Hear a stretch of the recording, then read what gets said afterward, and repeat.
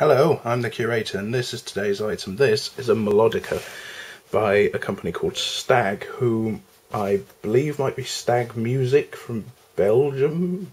I don't know. I'm just guessing they are. It doesn't mention Melodicas on their Wikipedia article at all. It says they were created, they were founded in 1995, though this is brand new. This was bought for me by a friend.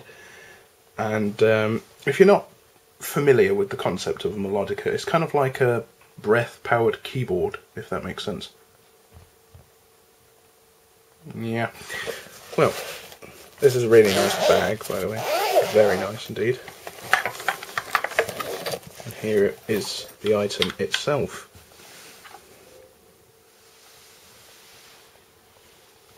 It's a very, very nice thing, very nicely built.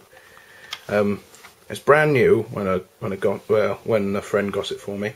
It plays really nicely. Don't mind that. I'm just plugging in. This is the breath tube. It's very nice.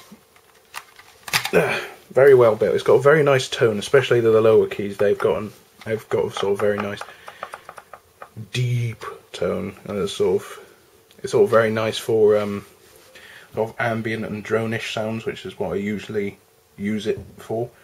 I've done a couple of experiments with it, but due to, well, any lack of musical ability, I have no musical ability whatsoever. I haven't been trained.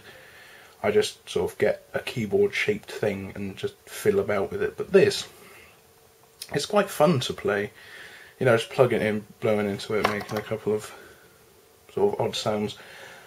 I'm not quite sure when this model was made. It doesn't say on the Wikipedia article. Maybe I should check the actual website. That would be useful.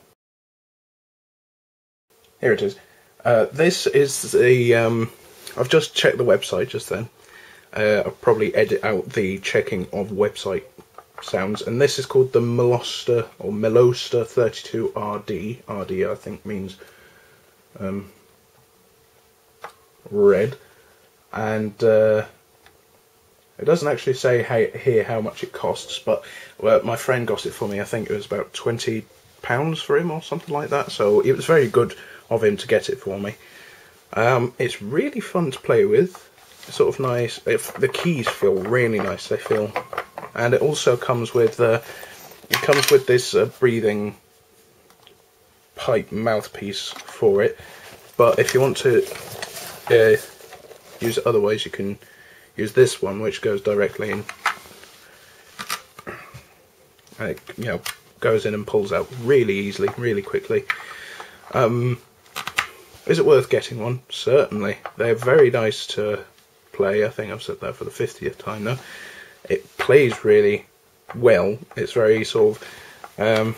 I think this... there's a button here, which I think if you press it and then you blow into it, it sort of makes it easier to press or something. I don't know.